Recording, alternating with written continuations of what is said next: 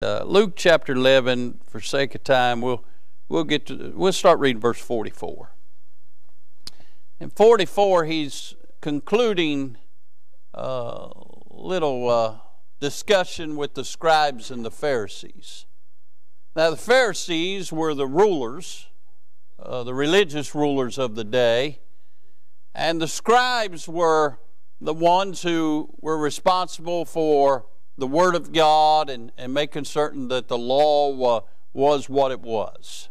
And these fellows thought that everything, the sun set on them, they thought they were better than other people. They were very legalistic. If you didn't do it the way they said to do it, then you were worthless. And Miss Billy, the Lord gave us some 690 laws. And then the Pharisees added about another 300 or 400 that they thought you needed to keep. And they were just obnoxious, just to be honest with you. And can I say this? I've been around some obnoxious preachers. I mean, fellows that their nose was so high in the air that if they'd been outside today, they'd have drowned. You know what I'm saying? I don't have any room for obnoxious. I mean, we're not worth the dirt that it take to, the powder it take to blow away. We're not worth the dirt that God took and formed us. We're nothing outside the grace of the Lord Jesus Christ. And what a blessing to be saved, and what a blessing to know that I'm going to heaven. But that doesn't make me better than somebody else. It just makes me saved. That's all I am. And it's all to the testimony of the glory of Jesus Christ, who died for me and saved me. What a blessing. But he's concluding a little discussion he's having with this religious crowd, thought they was better. And this is what he said, verse 44. Woe unto you, that's a very stiff warning. Woe unto you, scribes and Pharisees, hypocrites. Uh-oh. Jesus called somebody a hypocrite? I thought he loved everybody. I thought everything was wonderful. I thought he was a little sissy. Huh? Yeah. No, he called them a bunch of... I'm talking about the religious crowd. Outside of, Pilate and Herod, this crowd's what ran Jerusalem. And he calls them hypocrites. And goes on to say, for ye are as graves which appear not, and the men that walk over them are not aware of them. Now look at verse 45. Then answered one of the lawyers, and said unto him, Master, thus saying thou reproachest us also? And he said, Woe unto you also, ye lawyers. Lawyers have never been right with God. But anyway, that's a whole other thing. He says, For ye laid men with burdens grievous to be borne, and ye yourselves touch not the burdens with one of your fingers. That kind of sounds like our politicians today. They tax us to death, but boy, they get away with murder, don't they? Anyway, I'm going to let that go. He says in verse 47, Woe unto you, for ye build the sepulchres of the prophets, and your fathers killed them. Truly ye bear witness that ye allow the deeds of your fathers, for they indeed killed them, and ye build their sepulchres. Therefore also said the wisdom of God, I will send them prophets and apostles, and some of them they shall slay and persecute, that the blood of all the prophets which was shed from the foundation of the world may be required of this generation, from the blood of Abel unto the blood of Zacharias, which perished between the altar and the temple. Verily I say unto you, it shall be required of this generation. Woe unto you, lawyers, for ye have taken away the key of knowledge. Ye entered not in yourselves, and them that were entering in ye hindered. And as he said these things unto them, the scribes and the Pharisees began to urge him vehemently, and to provoke him to speak of many things, laying wait for him, and seeking to catch something out of his mouth that they might accuse him. Let's pray. Father, we bless you. We thank you for the good singing tonight. Lord, we thank you for those songs. Lord, we don't enjoy the storms, but we grow in the storms, and our faith is increased in the storms. And Lord, we could sit here and say hallelujah for all of eternity, for oh, what a Savior. And Lord, that's what we're representing, or what we're celebrating this season, what it represents. Jesus came to be the Savior of the world. And Father, we certainly, for all you've done, you daily loadeth us with benefits. And God, you have been so far much better to us than we have been to you. And Lord, we bless your holy name. Lord, we enjoyed all the good testimonies. And Lord, we bless you and praise you for being the great God that you are. Now, Father, I pray you'd help us from the Word of God tonight. I'm excited about being here. I'm excited to see your people. And so, Father, I pray on this cold, rainy, terrible night that, Lord, you would bless your people abundantly for coming out to the house of God. Use this unworthy vessel. Be with those that are sick. Be with those that are providentially hindered. Be with those that, Lord, desire to be here and couldn't. But, Father, these that are here, I pray you'd bless them abundantly. And, Father, we'll thank you for what you do, for it's in the holy name of Jesus we ask it all. Amen. Amen. Notice, first of all, in verses 45 to 48, the Lord brings the reproach on the lawyers. I mean, in verse 45, they ask, do you reproach us? And so he does. And he lets them know that they made a big thing about building these big sepulchres, these big burial tombs for their fathers, and their fathers are the ones that killed the prophets. And so he reproaches them. He tells them what they are guilty of and their sin. Notice the requiring of the Lord. Verse 49, he says, therefore also the wisdom of God, I will send them prophets and apostles, and some of them that shall slay and persecute, that the blood of all the prophets which was shed from the foundation of the world may be required of this generation. Listen, no man lives unto himself, and no man dies unto himself. There are people who are watching us, but there's always consequences for our actions. For every decision we make, there's a consequence. And my dear friends, a lot of folks in this day and age think that they get away with everything. There's no consequences. They can live for the day, and there's no repayment for it in the days to come. What cracks me up is all these young ladies getting them tattoos on their lower back. They don't realize when they get my age, they'll be on their thighs. They don't understand that. There's consequences for our actions. And the Lord said that generation was going to be responsible. It was going to be required of them of all the wickedness their fathers had done. Why? Because this same crowd was going to march him up Calvary's hill and nail him to a cross. They were going to have to pay for what they had done. There was the requiring. There's the reproach. Notice the restraining in verse 52. Verse 52 says this, I done flipped over there. Woe unto you, lawyers, for ye have taken away the key of knowledge. Ye entered not in yourselves, and them that were entering in ye hindered. Notice the restraining. You see, the Lord had given Israel his law.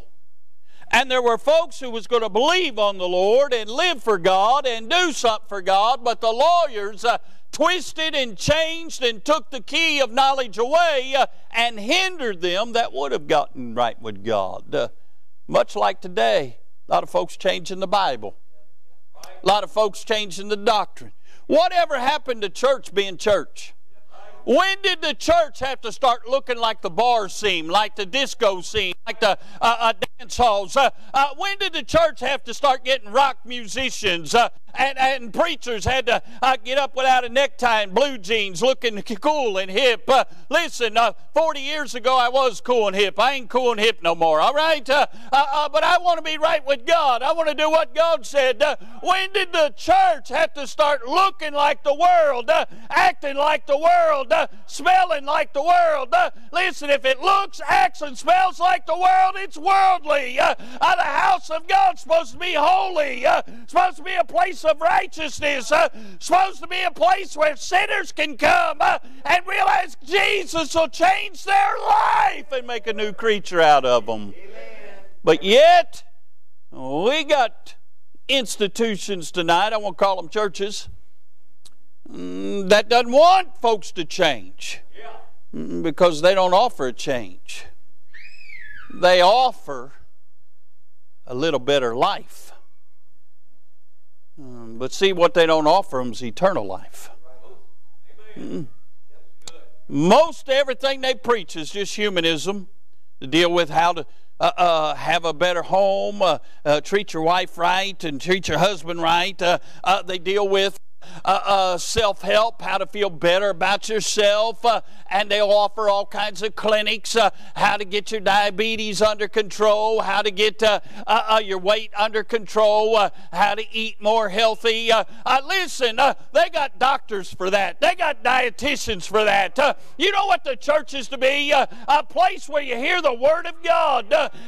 Listen, they deal with how to have your finances in order. That's what Dave Ramsey's for. Hey, you know how to have your finances in order? Read Malachi chapter number 3.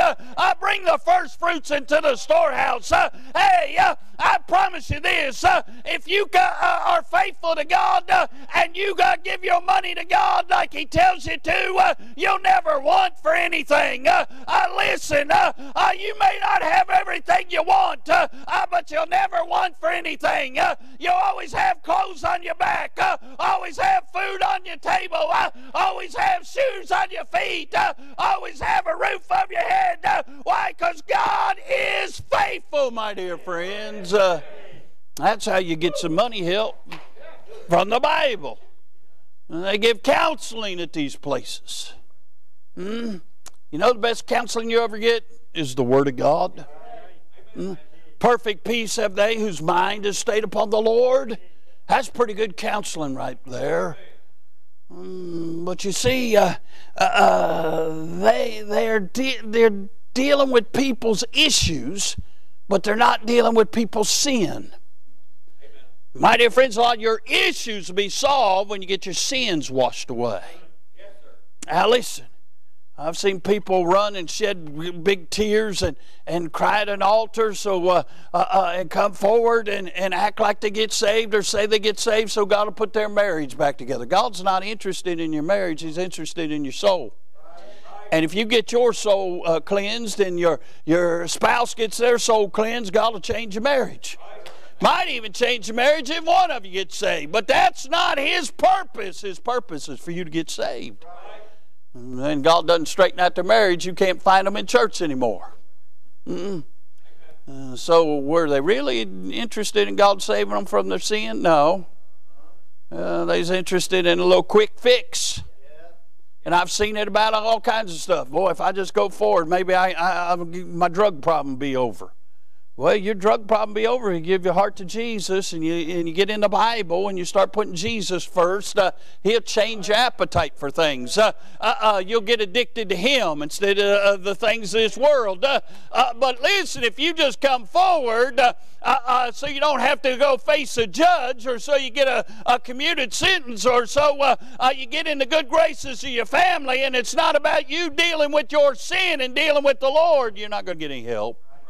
I've seen it all, but I've seen folks convicted of their sin, realize they're lost, realize Jesus will save them, and come give their heart and life to Jesus. And He not only saves them, He changes their life, because that's what He does.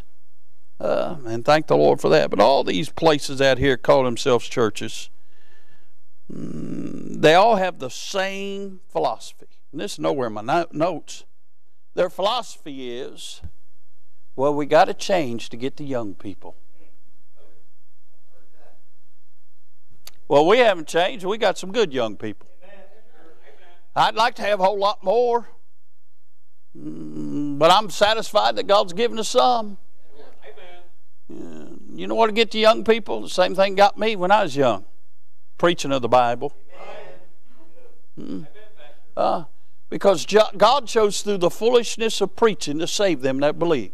He didn't choose screens and smoke and rock bands and all that junk. He didn't choose. They're doing away with pulpits. I like the pulpit because you can't see how fat I am. You know why it's called a pulpit? Because standing behind the sacred desk of God, many of people have been pulled from the pits of hell hearing the preaching of the Word of God. You know why they're doing away from it? Because they're not pulling anybody out of hell. You're welcome. Didn't cost you anything. You got preachers being like comedians, got a little stool and handheld mic. You know, I'm not Kevin Hart. You got all these people trying to act. They're trying to make people feel more comfortable. Listen, people that are lost ought to feel welcome, but they ought to never feel comfortable in their sin. The Holy Ghost ought to disturb them about their sin. That's enough of that. Notice the revilement, verse 53. And as he said these things unto them, the scribes and the Pharisees began to urge him vehemently and to provoke him to speak of many things, laying wait for him and seeking to catch something out of his mouth that they might accuse him. They were just absolutely in a tizzy because he done called them out, and they were looking for something that they might accuse him so they could stone him. That's what they was wanting to do. But of course, they didn't realize they're only standing in front of God. He already knew their thoughts and their hearts. The very one who created us and created everything, including speech, you think he's going to give them something? It wasn't his time yet. Can I say, but notice they were so upset and so reviled. Can I say that I have seen some of the most hateful people in this world in church? When you preach on somebody's sin and it gets too close to the quick, and they don't like it, they'll be quick to tell you on the way out. I'll never forget, I hadn't been preaching long, probably on about my second or third message. I believe my Aunt Lynn might have been there. I don't remember. But I just preached what God gave me. I preached on when he come back in, in his glory, and we was with him on them white horses when he comes back to land on the Mount of Olives and at the Battle of Armageddon. You've all heard me preach along those lines. I preached that day he'd be, he'd get the glory from man. That day he'd gain the respect of man. They're calling for the rocks to fall on them. I said, when's he going to get glory from the church? I just kind of preached. I just didn't have any sense. I didn't even have an outline back in those days. I just preached, Luke. I just, pulled the Band-Aid off. That's what I did. When that service was over, there was a bunch of buzzards flocked around me and accused me and chewed me out. Because who was I? Just the preacher's grandson, some little hot-head, little smart mouth. Who was I to tell them? They'd been in that church 40 and 50 years. They was there before my granddaddy was there. And they was this, they was that. And I'll be honest with you, Brother Clint, I know what Stephen felt like. All I felt was grace and love from the Father. I couldn't even hear what they saying, Brother Ray. Because that guy back then, he would have punched them in the mouth. I know that guy. But I didn't even hear any of that.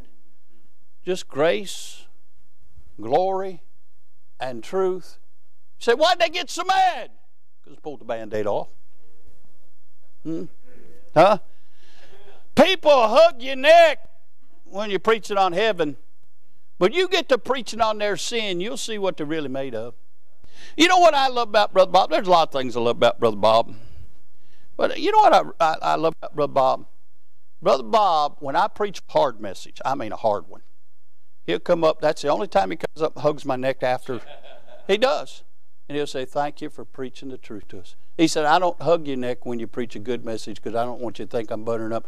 But thank you for preaching the message, don't you? He does that. Yeah. He comes up and says, thanks for preaching a hard message. I can't say that about everybody, Brother Clint. A lot of people, they don't even want to shake my hand on the way out on them hard messages, most of them's named Mary. But anyway, just getting you ready for Sunday, Mary. That's all I'm doing, all right?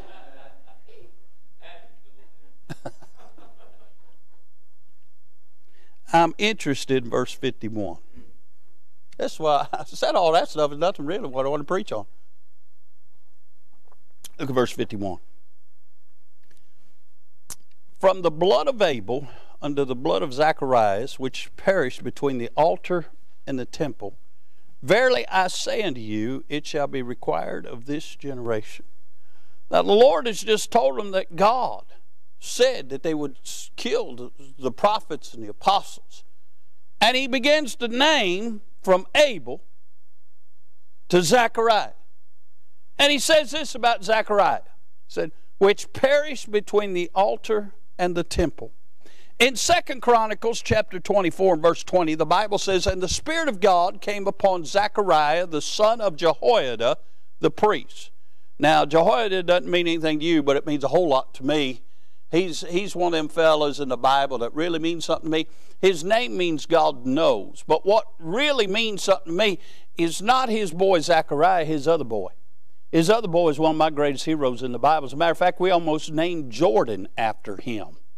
But I didn't want to give Jordan a Hebrew name. A hillbilly with Hebrew name, that don't work too well. He got beat up at school. So I didn't name, his son was Benaiah, who was one of David's mighty men of valor.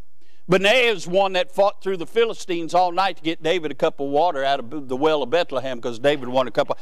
Benaiah is the one that slew 2 lion-like men of Moab. And Benaiah is the one that slew a lion in a pit on a snowy day. Benaiah was a man, is what I'm trying to say. And that's this boy's dad. So when I read this and read his Jehoiada's boy, Benaiah's brother Zechariah, boy, these men who killed Zechariah were brave men with Benaiah somewhere in the shadows. But it goes on to say that Jehoiada the priest, which stood above the people, and said unto him, this is what got Zechariah stoned. Thus saith God, why transgress ye the commandments of the Lord, that ye cannot prosper? Because you have forsaken the Lord, he hath also forsaken you. And they conspired against him and stoned him with stones at the commandment of the king in the court of the house of the Lord. He died in the court of the house of the Lord, just outside the temple. The Lord tells us in Luke 11:51 that he died between the altar and the temple. Now let me paint the picture for you. We have the altar at the front by where the pulpit is. But under the law, they had the outer court, which was outside, and they had the brazen altar, and that's where they'd bring the animals to sacrifice. And the high priest would slay the animal, drain its blood from it, and he would fillet the animal and put it on the altar and let it be consumed on the altar. And then he would take the blood of the lamb and have to go into the holy place, the temple. Now here's the man of God who stands up and he preaches to them because they'd forsaken God. God had forsaken them. They didn't like it, and they stoned him between the place of sacrifice and the holy place. Now think about that. He died between the altar, the place of sacrifice, and the holy place. I don't know about you, but I got to thinking about that. The place of sacrifice is where something dies, where blood is being atoning for. And I got to thinking about the place of sacrifice was Calvary. And you and I, when we got born again, it's because we went to Calvary. And there's the holy place, the place that we mature in our Christian faith to where we get to where we start resembling Jesus, start sounding like Jesus. That ought to be the place we're all aspiring to be. We ought to want to be more like Jesus every day. And here he's stoned. He dies between the altar and the temple. And I got to thinking about this. I want to preach on what a way to die. I want to die in the work of God. I want to die not where Jesus found me at the place of sacrifice, but I want to die at that holy place where I'm looking more like him and I'm acting more like him, where people see a difference. What a way to go. Listen, I got to thinking, let me die preaching the truth. Hallelujah. I don't want to die a has-been. I don't want to die a castaway. I want to die. And people say that was a man of God. He died preaching the truth. He died standing for the truth. He didn't back up or shut up when it came to the truth. He believed the Bible and he proclaimed the Bible. Let me die preaching the truth. I got to tell you that. Let me die praising the Lord. We've done a little bit of that tonight around here. He's worthy of our praise. I don't want to go out complaining about the Lord. I don't want to go out talking bad about His church. I don't want to go out talking about the life that I've lived. Hey, God's been good to me. Everything I have came from the hand of God. God's blessed me. Hey, He saved me, changed my life, put me in the church, called me to the ministry, allows me to have some of the greatest church family and friends I would ever know. Hey, God's been good to me. He's walked every mile with me. He's met every need. Every time when I thought there was no way, He made a way. Hey, let me die praising the Lord. Hallelujah. I got to thinking about this. Let me die pointing sinners to Jesus. Let me die letting them know He is the way, the truth, and the life. There's no other way to the Father but by Him. Let me die pointing sinners, letting them know you must be born again. The only way to heaven's through the Lord Jesus. Let me die letting them know Jesus saves. Jesus saves. Jesus saves. Hey, what a way to go. Listen, let me die praying in the Holy Ghost. Hey, let me check out of here, getting in touch with heaven, and really having the power of God in my life when I'm praying. Let me die that way. Listen, got a book one time. That's before we had Jordan. I know that because what became his nursery at one time was my office at the house. And I got this book called Praying Hyde. And Praying Hyde was a missionary to India back in the 1800s. And Praying Hyde wanted to win somebody to God every day. And if he didn't win somebody to God today, that means he had to win 2 people to God tomorrow. But he was most known for, even though he turned parts of India upside down back then for the gospel's sake, what he was most known for was his praying life. And he prayed so much, and he prayed in unction of the power of the Holy Ghost so much, and he prayed so long, prayed so hard, that his heart actually started dislodging from its place and moving in his chest. He went to the doctor, and the doctor said, you got to quit praying the way you pray. It's going to kill you. He just kept praying. When he died, they went and had a little room out back, and they went, Brother Clinton looked in that room out back, and there were 2 holes worn out in the wooden floor where his knees were from praying. I was reading that book, and Miss Annette walked by. She said, "What is wrong with you?" I said, "That book's wrong with me." I said, "I realized I had never prayed after reading about a man like that. Lord, let me die praying in the Holy Ghost. Not my, now lay me down to sleep type of prayer, but one where I got a hold of the horns of the altar, and God's got a hold of me. Whoa, what a way to go. Got to thinking about this. Let me pray, let me die with the power of God on me. In this day and age, few even know what the power of God looks like. Let me die with the power of God on me. Let me die where others say he had God on him. No doubt you read about Stephen.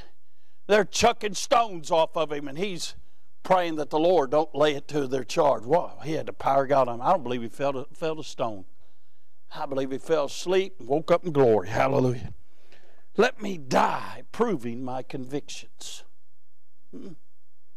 Listen, I know guys used to preach on things in the 70s.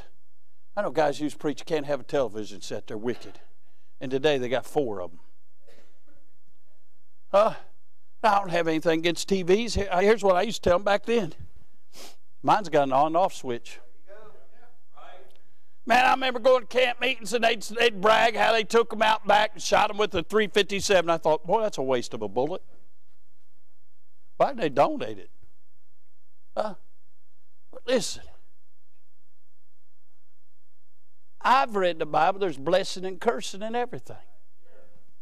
There are things on the TV that's wicked. About everything on TV nowadays is wicked. Unless you get the cartoon channel with Looney Tunes. Huh? But listen, that's what an on and off switch is for. That's what a mute button's for. Huh?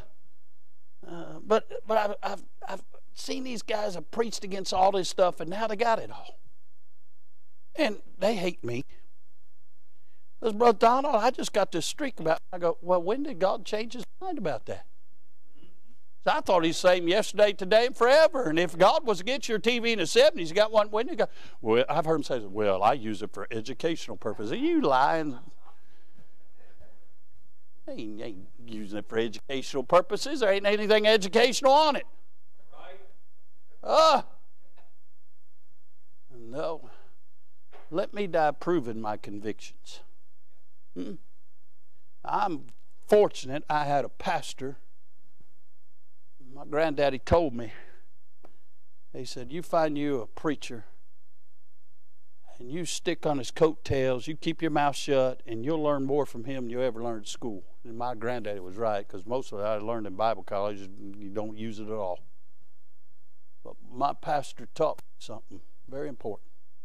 He said, don't have any hobby horses that you can't prove by the Bible. I got hobby horses. You ought to pray. You ought to be faithful. You ought to put God first. You ought to seek the Lord. You ought to live right, walk right, spit right. I got those hobby horses because I can back them up by the Bible. But I don't have them goofy hobby horses where a preacher's got to wear a white shirt and where you can't wear wire-rimmed glasses and where all that's junk. Let me die proving my convictions. That how I started is how I finished. Then I thought about this. Let me die. I'm talking about what a way to die. Let me die prohibiting the devil. I want to get in his way. Now, I'll never make his top 10 most wanted list, but I sure would like to stub his toe every now and then, wouldn't you? I sure would like to be one that gets in the way of him causing somebody else some harm. Let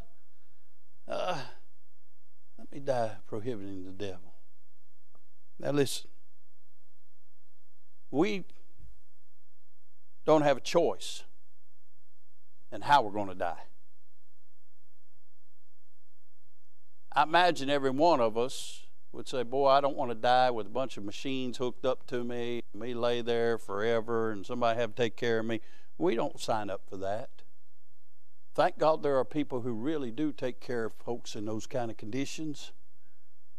And thank God you can die even in a dignified way in those kind of conditions. But I don't want to die that way. There's certain ways we don't want to die. I don't want to die being burned up in a fire. That sounds like a miserable way to die. They say the smoke kills you before the fire. I don't know. I've never anybody walked out of there and said, no, it wasn't the smoke. I just should not find out. I don't want to die that way. I said one time I didn't want to die drowned. I thought that'd be terrible, being out somewhere in the middle of the ocean and can't keep swimming, and you go down, and some shark, I would that some shark come by and eat me, and Phil said, or a dinosaur. I ain't figured that out yet, Phil, about dinosaurs in the ocean, but I'll figure that out one of these days, But really, I think drowning would be a terrible death. Not being able to breathe, taking in that fluid, I think that'd be a terrible death. But we don't have any choice in how we're going to die. We don't know when we're going to die. Today might be our last day. We don't know that. We don't have any choice. But we do get to choose to die daily. The Apostle Paul said in 1 Corinthians 15:31, I protest by your rejoicing, which I have in Christ Jesus our Lord. I die daily. Now, the Apostle Paul, outside of the Lord Jesus and John the Baptist, because Jesus said John the Baptist was the greatest man that ever walked the face here. Greatest man born among women. But the Apostle Paul's got to be right up there pretty close. I mean, he wrote most of the New Testament, at least half of it. Planted churches all over the known world. Was persecuted in ways we can't even fathom, and kept on keeping on for Jesus. And the Apostle Paul said he had to die daily. He had to die to self. Our egos can get in the way sometimes. Sometimes we can have pity parties. I imagine Paul felt like having one every now and then. He had to die out to that every day, because he realized God's grace was sufficient. He had to die out to Satan, because I imagine Satan used to taunt him. Had to die out to that every day. Had to die out to sin every day. Paul didn't walk on water. He still faced things. So he had to die out to those every single day. He chose to. You know why he was great? Because he became little in his own eyes. He learned what John the Baptist said.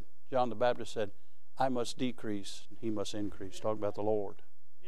Well, the Apostle Paul constantly abased himself by dying daily. Now, I read this quote today. I thought it was great. It said, when we are willing to die to all that is around us, then we can live for the one who is above us. Yeah, I'll read that again. When we are willing to die to all that is around us, then we can live for the one who is above us. Now, the Lord gave me this yesterday. If we don't die privately, we won't die publicly. Not the way we was preaching tonight. My dear friends, when folks see us, they don't need to see us. They need to see the one we represent. And that happens when we die daily. You want to die in a blaze of glory? That starts by dying privately. Every day. Dying and asking God to have His way in our lives. And when we do, He just might let us go out in a blaze of glory. But keep in mind, much like Brother Donald's song, all those in the Bible that died in glory died in extreme circumstances. So, my dear friends, you want to go out bringing glory to God? It starts by dying privately. What a way to die. I want to die every day that Jesus might live in me, that others might see Him in me. The only way you'll ever amount to anything for Him is when you amount to nothing for you. And that happens when you die daily. I wonder. What a way to die. Are you willing to die? Well, I've heard a lot of people say, boy, if I'd been there, I'd been willing to die for the Lord. Well, He don't want us to die for Him that way. He wants us to live for Him. And we live for Him by dying daily. Will you die for the Lord? Let's all stand. Brother Clint, get us on with invitation. God spoke to your heart tonight. The altar's open. Maybe somebody's been a blessing. You want to go let them know. Maybe somebody's been an encouragement. You ought to go let them know. Maybe the Lord wants you to be an encouragement to somebody. You just mind the Lord during this invitation. But let the Lord have His way. And that starts with us dying. Remember what Greg Phillips says, if it embarrasses us, it probably pleases the Lord. They're picking out a song. Let's pray. Father, we bless You. Thank You for the Bible. Thank You for those hard to understand things, or those things that are not appealing to our flesh. Lord, but You included them in the Bible to show us the ways of God. Now, Father, help us to die out to self, sin, and Satan every day, that we might live unto Christ. Now, Father, Paul said he was crucified with You. Nevertheless, he lived.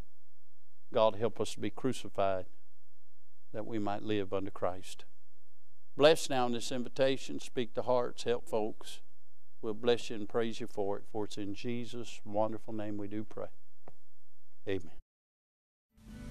Thanks to listeners like you, IBC has had over 100,000 views on our YouTube channel. If you haven't already, subscribe today. And as always, thanks for listening.